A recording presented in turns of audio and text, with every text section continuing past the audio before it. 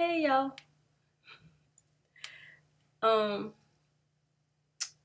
I wanna ask a serious question real quick.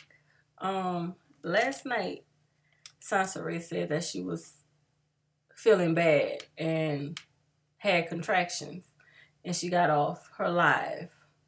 So my question is she okay? Did she go to the doctor?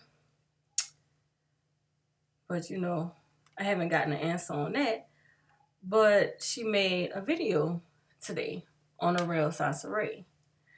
Saying that she went to a beach and she went to a birthday party. So I'm thinking that she's fine. So I'm gonna go ahead and finish being me. But even if she was to try and say it's because of, the live that we was on, that she was starting to feel bad and try to use that saying that we, stressing her out. We wasn't on her platform. She came to us trying to be somebody else, trying to be an anonymous person. And in that, she wanted to comment on 2 of my videos and try to say that it's not her at the same time.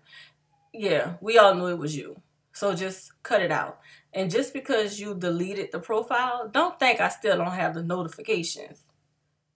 So you always want to curse me out and talk about my hair, but I have not one time cursed you out. And I'm still not going to curse you out. That's just not what I'm going to do.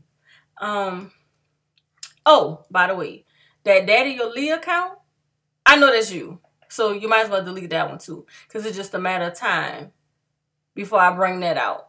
So delete Daddy Yoli, please. And stop picking with me with Daddy Yoli. Since everybody wonder why I don't stop with you, I'm not going to stop long as you picking. I'm going to continue to pick.